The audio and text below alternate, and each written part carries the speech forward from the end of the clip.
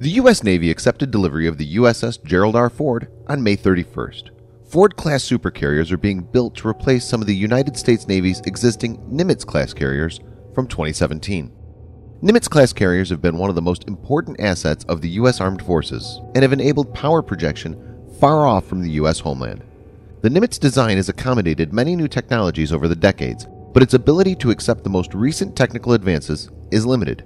Major limitations include limited electrical power generation.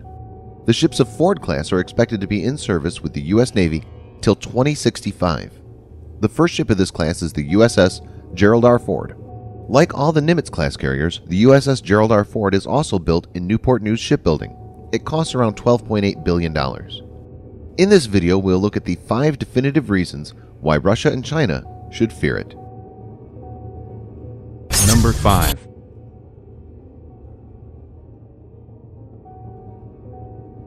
Nimitz-class carriers got planes moving for takeoff using steam-actuated catapults. The system required a lot of steam piping, a lot of condensate return, and tons of fresh water. They tend to have a lot of maintenance issues. Plus, with steam actuation, the majority of the force is being transferred to the airplane at the beginning of the stroke, in a jolt. This puts stress on the airframe, and thus reduces lifespan of the multi-million-dollar planes.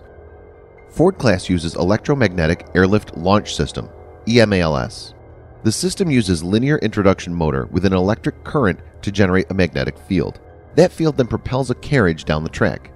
Since the power delivery is linear, it negates the deficiencies of steam catapult. The hydraulic arresting system is installed in Nimitz class. The hydraulic arresting system is designed for traditional carrier-based aircrafts.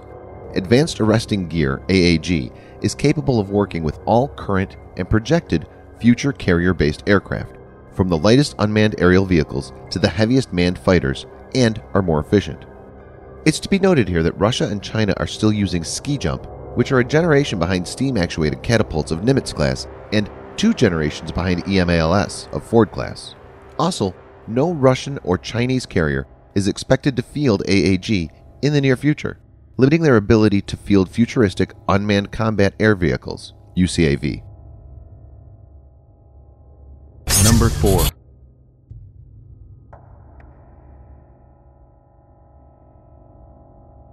Ford class has newly designed reactors. 2 Bechtel A1B nuclear reactors are installed on the USS Gerald R. Ford. Each one of these are capable of producing 300 megawatts of electricity, triple the 100 megawatts of each Nimitz class.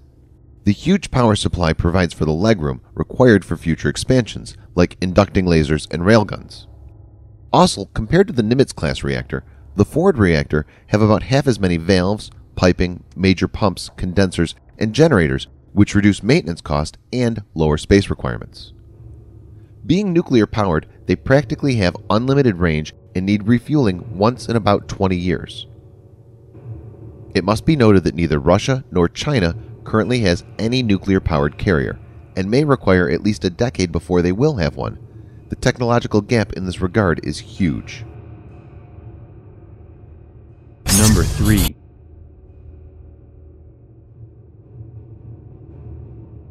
USS Gerald R. Ford has an Integrated Active Electronically Scanned Array, EASA, search and tracking radar system.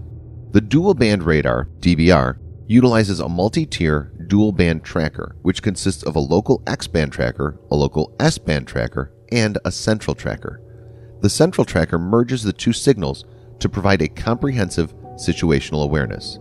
The X-band tracker is optimized for low latency to support its mission of providing defense against fast, low-flying vehicles, while the S-band tracker is optimized for large area coverage. This new system has no moving parts, therefore minimizes maintenance and manning requirements. Also, replacing 6 to 10 radar antennas with a single 6-faced radar increases the deck space. Russia or China doesn't have anything close to being as sophisticated as this radar. Number 2.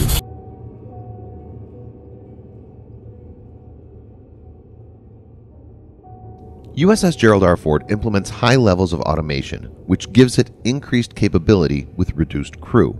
Automation has been implemented wherever possible. Ford-class carrier has 25% less crew compared to Nimitz-class.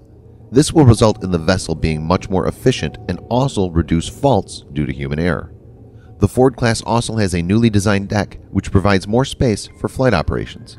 It has 3 aircraft elevators instead of 4 in Nimitz. These 3 are much more advanced than the 4 in Nimitz. The result of automation and superior elevators is impressive. Ford class is capable of generating 30% more sorties, flight missions, per day than Nimitz class. The carrier carries 75 plus aircrafts. A 30% increase results in massive gains since the offensive as well as defensive capabilities of the carrier gets a major lift. Also, eliminating one of the elevators further increased the ship's capabilities by leaving room for other things like having dedicated helicopter landing pad. Number 1.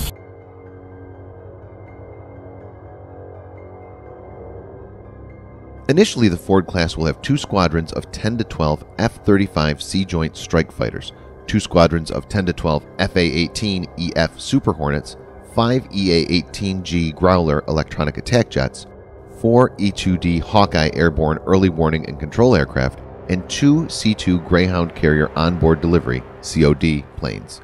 It will carry 8 MH-60S Seahawk helicopters as well. But the Ford class carriers have also been envisaged to be future-proof. Keeping this in view, special attention has been given to increased deck space and power. These 2 factors come together to enable Ford class to accommodate 2 game-changing technologies in coming days. Lasers. Recently, the U.S. Navy has tested a $40 million 30-kilowatt laser mounted on the deck of the USS Ponce in the Persian Gulf. Unlike missiles, lasers travel at the speed of light, so they hit their target almost instantaneously. Not only can they take out a swarm of deadly drones, they can act as a missile defense system. Railgun. The U.S. Navy recently test-fired a railgun.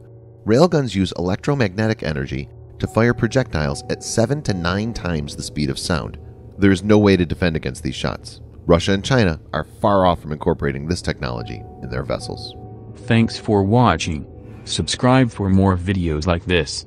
Hit the like button if you find the video interesting. Kindly provide your feedback in the comment section. This will help us improve.